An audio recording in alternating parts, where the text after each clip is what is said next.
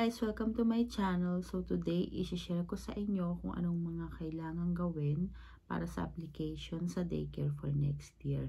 Bali late na ako nakapag-video pero sana makahabol pa tayo. And para sa mga first timer na mag-a-apply, sana po makakuha kayo ng idea and makatulong po ito sa inyo. Kaya keep on watching. Disclaimer lang po guys, hindi po ako professional or anything else. I'm just sharing based on my experience po. Kaya ayun, sana kung may mali man sa mga sinasabi ko, comment down below para malaman din po ng mga viewers. So thank you. So let's start.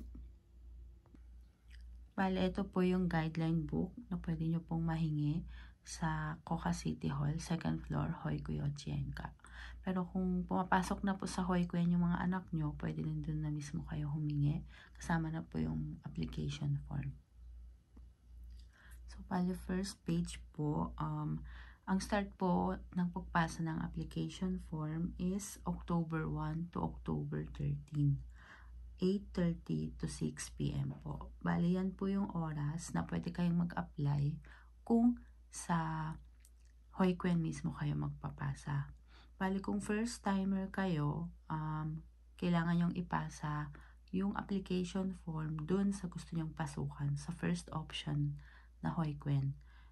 Or pwede rin mismo doon sa 2nd floor kung saan nyo to pwedeng kunin sa Hoy-Kuyochienka. Doon naman 8:30 to 5:15 kasi hanggang 5:15 lang po yung City Hall. Bali, nakasulat po pala dito kung sa kukonosuin nyo ipapasok yung bata sa 2nd floor sa Hoy-Kuyochienka nyo po ipasa yung papel. Bali, yung kukonosuin po is Minakuchi Higashi Hoy-Kuen and Iwagami Hoy-Kuen. Parang pinagsama na po siya. Kaya doon daw ipasa sa 2nd floor. Pero itanong nyo na lang din po kung sa Minakuchi Higashi Hoy-Kuen or Iwagami Hoy-Kuen nyo pinapapasok yung bata. Itanong nyo na lang po doon kung pwede rin magpasa doon. Ayun. Bale, ito po yung mga listahan ng mga Hoy-Kuen dito sa Koka City. Yan. Nandun din po yung oras, kung anong oras pwede mag-start and hanggang anong oras nila pwedeng pantayan yung bata. May mga Hoy-Kuen po na hanggang 6:30 p.m. po. Ayan.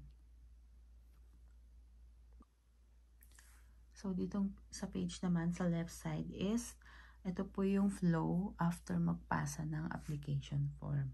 Sa right side naman po is same lang. Pero yung sa baba po kasi may age siya. Balik, depende po kung anong taon at anong buwan yung pinanganak yung bata is, yun yung po yung age na papasukan niya. So, ito po yung listahan kung saan nila binibase kung papapasukin na nila yung bata sa Hoy-Kuen. Pasensya na po, wala pa akong English version. And hindi ko po alam kung may English version nito kasi lagi pong Japanese version yung gamit ko. Bali, dito sa page naman po, nakasulat yung kung anong oras pwedeng bantayan yung bata. Bali, basic na oras po kasi is 8:30 to 4:30 po. Pero kung gusto niya pong mas maaga, tsaka mas late susunduin, sabihin nyo lang, isulat nyo lang po dun sa application form, lalo na sa may mga, syempre may trabaho, pag kailangan mag-overtime, late na masusundo, tsaka kailangan maaga pumasok, pwede naman po, start po is 7:30, pwede na pong ihatid yung bata sa Hoy-Kuen. And last hour po is, depende rin po sa Hoy-Kuen, merong 6:30 ang last hour nila, meron din pong 7. Pero pag lumagpas na po kayo ng 7 is meron po kayong kailangan bayarang additional na 200 per, halimbawa, Monday to Friday. Bale, Monday, Wednesday, Friday.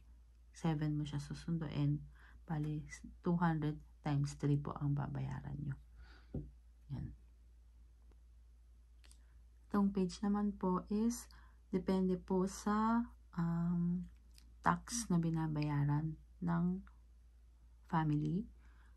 Doon po nakabase yung price na babayaran nyo. Bale, until 3 years old, may babayaran pa po kayo. Pero pag 3 and up, wala na po kayong babayaran. Yung pagkain na lang po. So, ito po yung sample ng mga susulatang application form. Ayan. Hindi ko na po lahat pinakita yung page kasi hindi naman po importante sa pagsusulat ng application. Kaya hindi ko na po masyadong pinakita. Pero kung may tanong po kayo, just comment down below and sasagutin ko po yan. So, bale, ito po yung schedule ng interview and medical check-up kapag nakatanggap na kayo ng papel galing sa City Hall, napasok na yung bata kung saang Hoykwen. Bale, dito nyo po tingnan kung kailan ang interview and medical check-up. So, ito po yung application form na susulatan nyo po. Bale, sa pinakataas po, isusulat nyo yung name ng parent. Then,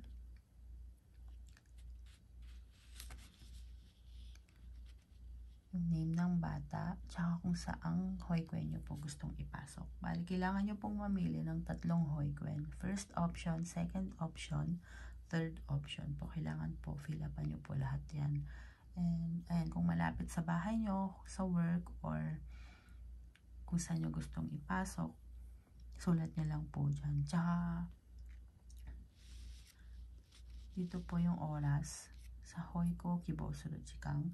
Bali, pag weekdays, kung start anong oras, hanggang anong oras. Kung Sabado, gusto nyo rin pong pabantayan, kung may mga work po kayo, isulat nyo lang din po yung oras. Tsaka kung sinong magsusundo. Bilugan nyo lang po yung chichi-haha. Ito, bilugan nyo lang po itong chichi-haha, sofu-sobo. Bali, father, mother, grandfather, grandmother. Or kung halimbawa mga tito-tita, sulatan nyo na lang din po dito. Dito po yung oras isusulat. Ito naman po yung start, kung kailan nyo papabantayan. Bali, ang start po kasi nito is April 1. April 1 hanggang March 31 ang isusulat dyan. Dito po ang first option, second, and third option po ng Hoykwen. Ito po ang name ng bata, date of birth, age, at kung may allergy po yung bata or wala.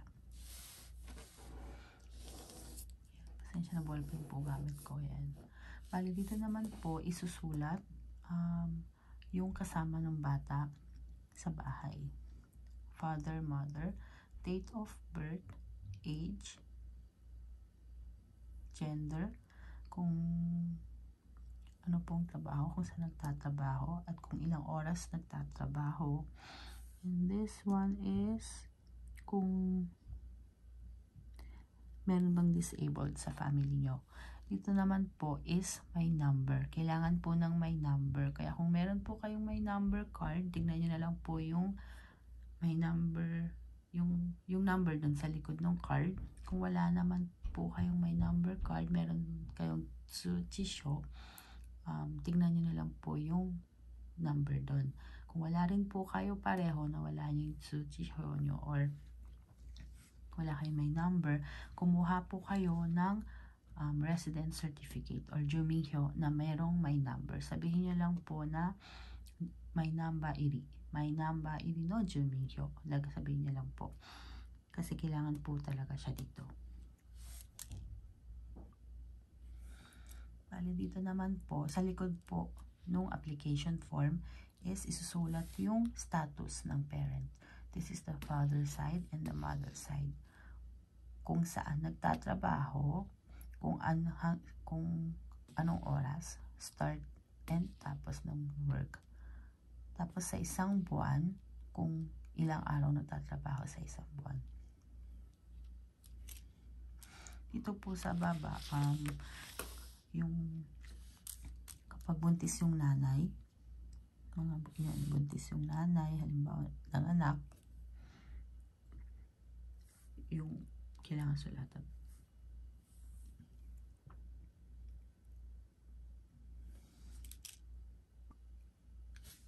So, ito naman po is yung employment status ng parent. Dalawa po ibibigay sa inyo para sa nanay at sa tatay kung nagtatrabaho. Bale, back side po itong pinapakita ko kasi may nakasulat na po dun sa front side. Bale, dito sa side na to is kayo ang magsusulat. Tsaka dito, name and kung father or mother.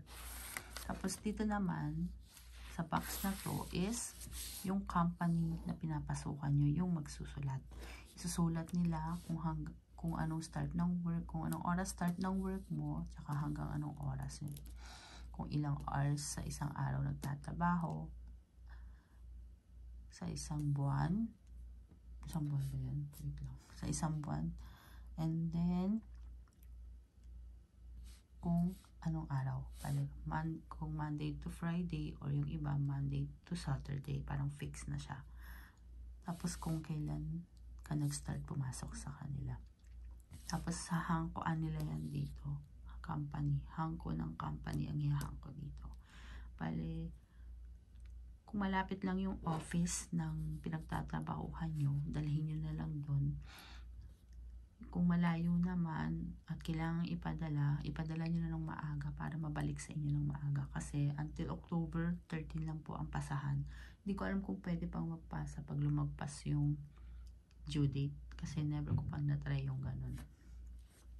Ayan, so ito, papasulat nyo to sa company. Sa taas lang yung susulatan nyo.